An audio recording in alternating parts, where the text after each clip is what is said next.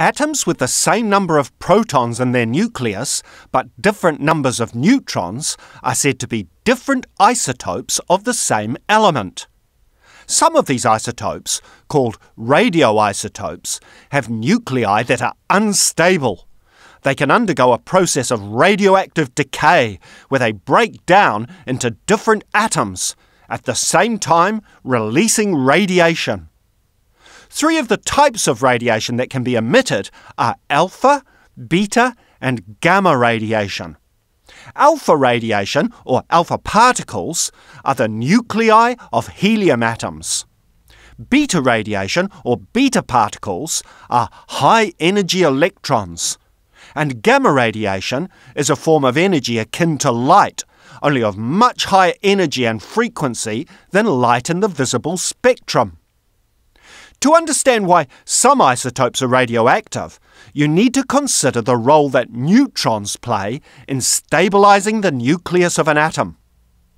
Most nuclei have more than one proton crammed into a very small space. The problem with this is that each of these protons has a positive charge. The way that the forces governing charged particles work is that opposite charges attract, but like charges repel each other.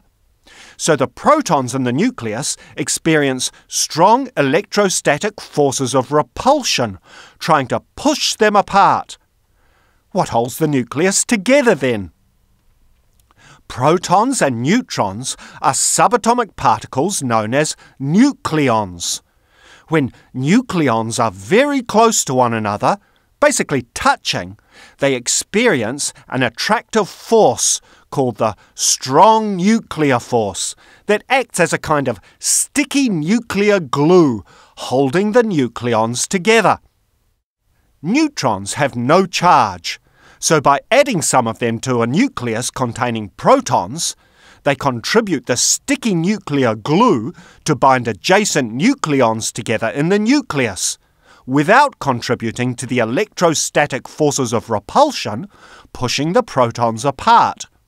Or to put it differently, they allow the strong nuclear forces of attraction between nucleons that are in close proximity to win out over the electrostatic forces of repulsion between positively charged protons in the nucleus. Isotopes with too few neutrons have nuclei that are unstable because they lack the sticky nuclear glue necessary to counteract the repulsive electrostatic forces between the positively charged protons. These nuclei will tend to break down. Isotopes with too many neutrons are also unstable because any neutrons that are in excess of what is required to stick the nucleus together can themselves break down, changing into protons and at the same time emitting radiation. What's the right number of neutrons required to make the nucleus of an atom stable? Many stable isotopes have about the same number of neutrons as protons.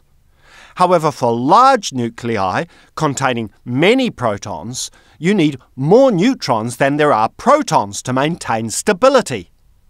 This is because the repulsive forces between protons can make themselves felt throughout the nucleus, whereas the sticky nuclear glue only operates at very small distances. Nuclei with more than about 83 protons become increasingly unstable, no matter how many extra neutrons are added to the nucleus, as the repulsive forces between protons win out over the sticky nuclear glue provided by all of the nucleons, resulting in a tendency for atoms with very large nuclei to undergo radioactive decay.